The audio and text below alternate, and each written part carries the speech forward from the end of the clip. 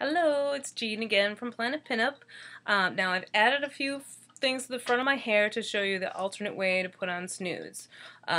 This is slightly more complicated, but if you have something fancy going on up front, it's absolutely necessary. You can't use the hat method because it'll screw everything up. I've got these in clips right now just to keep my curls nice and tight until I'm ready to let them go. But if your hairdo is ready, you don't need to leave clips in for any particular reason. I've also added some volume to my hair. We'll just give it a little pump up with the curling iron, so make my snood look a little bit more full. If you have time and you feel like it, you can do this too if your hair is a little bit thinner like mine is. Now, we're going to take the snood, same snood as the last video. It's a nice mint one. This is with modern yarns, very soft. Alright, and we're going to remove the bobby pin.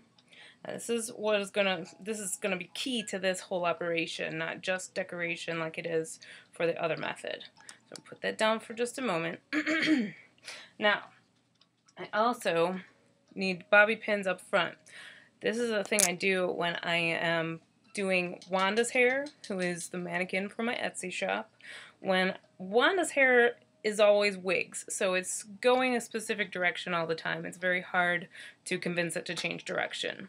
So I don't get the most expensive wigs, frankly. So we give them a little pin up to encourage the hair to go back where I want it to eventually stay.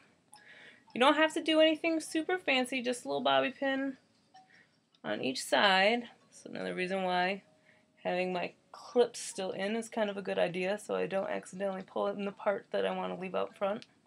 Alright, so no particular spot, just kind of herding my hair to the back of the head. So, again, stretchy, little elastic there.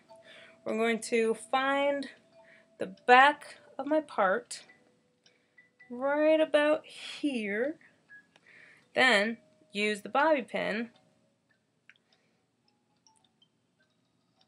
open her up, and now slide it. Got it through both your hair and the snood.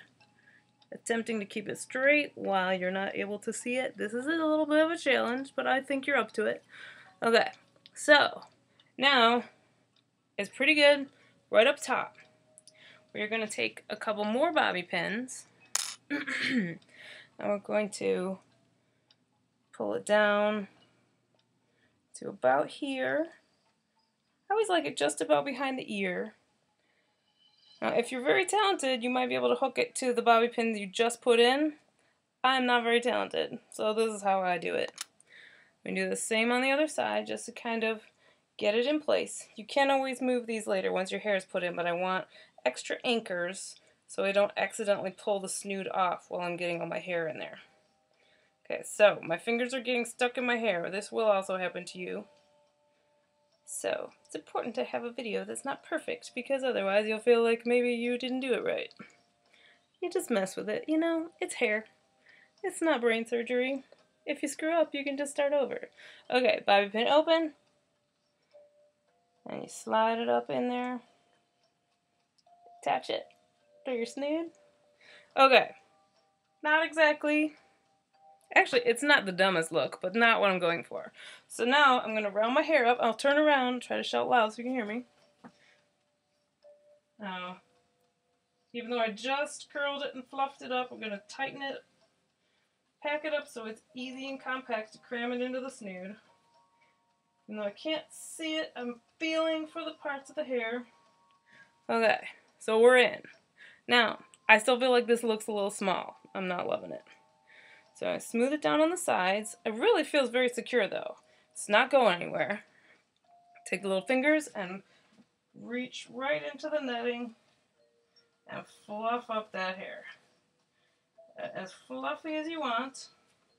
Now if you have extra long or extra thick hair, you probably will not need to do this. It will probably hang down nice and low on its own, and you will just be concerned about making sure it doesn't, be too heavy and pull it off.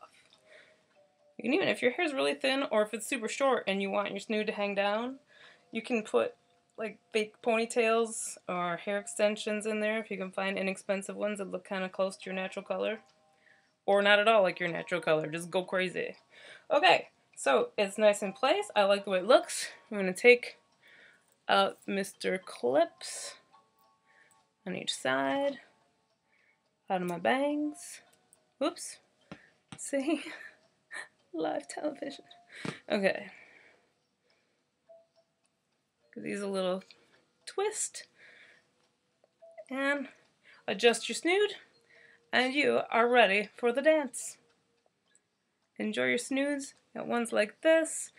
And lots of colors, and I can make any color you want. So just contact me through my Etsy shop or through this page. Etsy shop is called Planet Pinup. And of course, you can email me here anytime. Enjoy your hair.